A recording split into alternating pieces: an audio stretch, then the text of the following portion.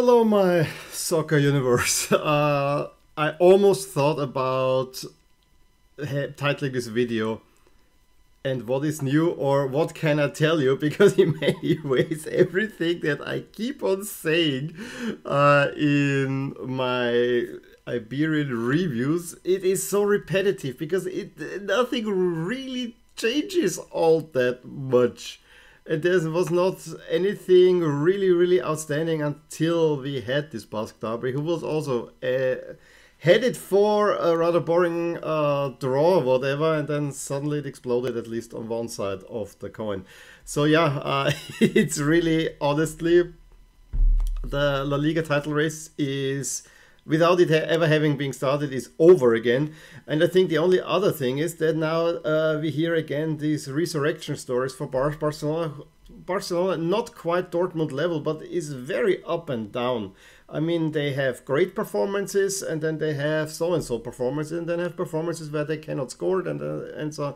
So it is, yeah, I'm very impressed. It was an impressive win at Valencia, I gotta say, but I also have to say that defending was not all that great on the side of Valencia. And, you know, few VAR decisions could have maybe gone the other way as well in some cases. So, you know, I don't want to take away from Barcelona. They are getting something going.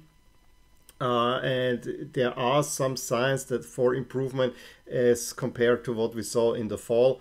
But I'm still holding my judgment in many ways. But we're not starting in Spain. We will spend lots of time there. But we go into Portugal, where, yes, I could see a little bit of a Portuguese game. Not Boa Vista against Benfica, what ended in a 2-2 draw again. Rather disappointing result for Benfica. Boa Vista, yeah, despite getting this 1 point, we'll see even losing a few spots in the process. No, I saw a good chunk of Sporting against Sturil. Typically what you expect, Sporting, after being battered by Man City, coming back and actually having a decent showing against the Sturil side.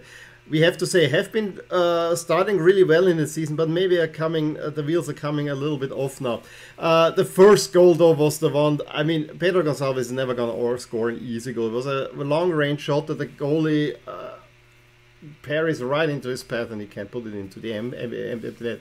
And after the red card for Sturil in the 64th minute, I basically stopped watching. Maybe I should have kept on, but then Raja Sarabia make it an emphatic scoreline. But at that point, for me, the game was done. And then Porto against Moreirense, also 1-0 away win. Really not much new here, but we can have a look at the standings, because that is always interesting, where Porto now are still strong favorites with 6 points to go. Sporting only having outside chances. As always, it is very interesting what happens in the lower mid-table, if not relegation fight, because except for Belenenses and potentially unfortunately, because I do have some liking for Tondela, only for geographical reasons. I don't have any association with them, but they are also finding themselves. But it's a really tough battle at the moment, where you could see quite a few teams getting implicated. Just want to have a look at the fixtures in the next round. Yeah, Porto against Gil Vicente is a potential trap game, as is travel to Maritimo for Sporting. But, you know, as I said, the Portuguese League, since Sporting did not win against Porto, I think it's all Porto all the way.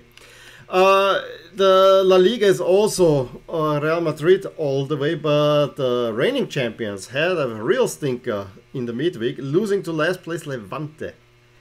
That must have hurt. Molero getting that one. I always have to say that Levante, at least at the beginning of the season, were rather unlucky with the results they didn't get. And now they're down there and are probably going down. Which is a little bit sad, because they are one team that actually had themselves quite established in La Liga. And, you know, having two teams from Valencia would have been nice, but, you know, sometimes change is also good. As for the results, Rayo is also a team trending in the wrong direction. Villarreal 4-1 win over Granada. Granada team that's also trending towards relegation, a team that has actually been doing quite well.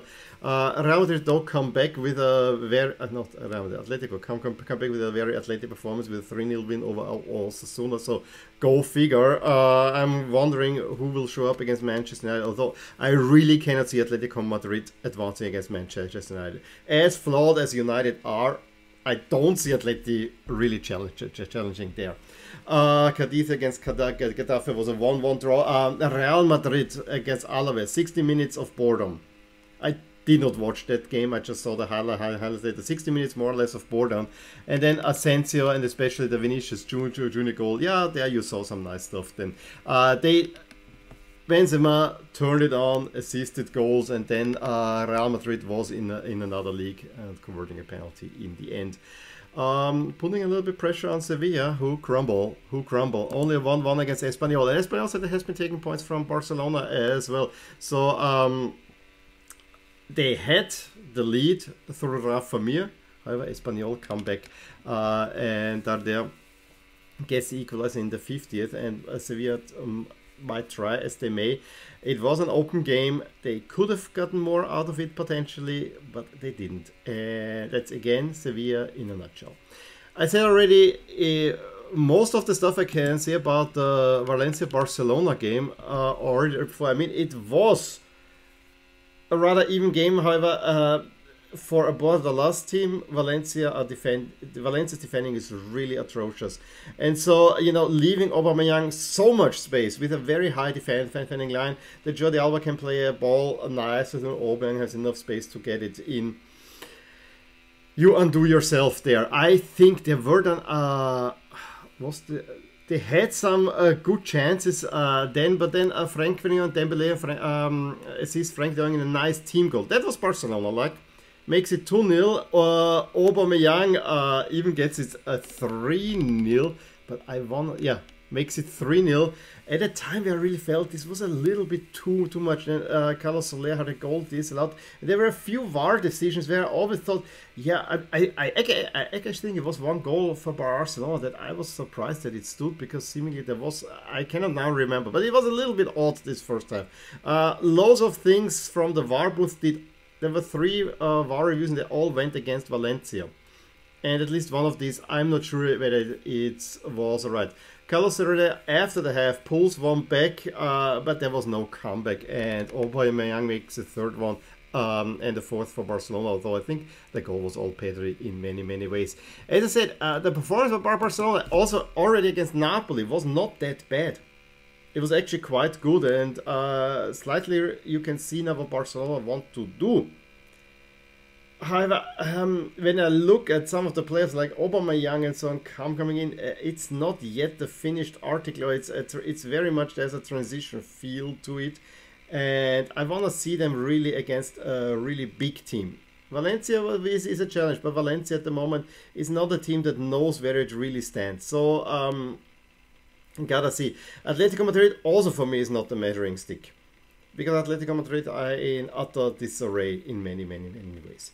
Probably the most enjoyable team to watch at the moment are Betis. The 2-1 over Mallorca, maybe a little bit tighter than they wanted, but you just had the Europa League trip and so on. So getting the win is actually a big thing, especially since many teams, although it's not so prevalent in Spain, many teams that had European fiction in the midweek were struggling.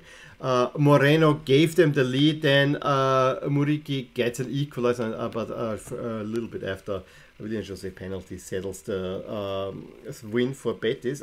Betis are very in there in this 3rd spot. Out of European contention, one might say, is Real Sociedad. That game against Leipzig must have cost them a lot of energy in many ways, because it was a rather energyless performance of Real Sociedad. First of all, I mean, Basque Derby, I have now watched a few and they rarely delivered a great game. I'm still waiting for a Basque Derby to deliver a great game. The atmosphere though was amazing. and you know, Bilbao is probably one of the best stadiums in Europe for that regard. And what I also like is that you could see that this is not a hate rivalry, it's a friendly rivalry, because you could see many fans being intermixed. But what there was not really much happening until there was a penalty that Iker Muniain saved. It was actually a really good save. But then, while Bilbao was a little bit more in the game and did more for the game, there was really nothing coming from Real Sociedad. I thought, yeah, this might be a lucky 1-0 win. And then Vivian, after Berenguer cross, heads it in, 1-0. And then all the floodgates open and Athletic Club exploded to the biggest win I heard since 1959, and I think it has been since the 70s that they scored 4 against the Real Sociedad. So a really, really big win. And probably the player who changed everything was Sunset, who came on for Raul Garcia. So Sunset, he scores the second one, then Iñaki Williams, of course, scores, and then Iker Muniain makes up for his penalty miss. A 4-0, very emphatic win, and as I said, Basque Explosion.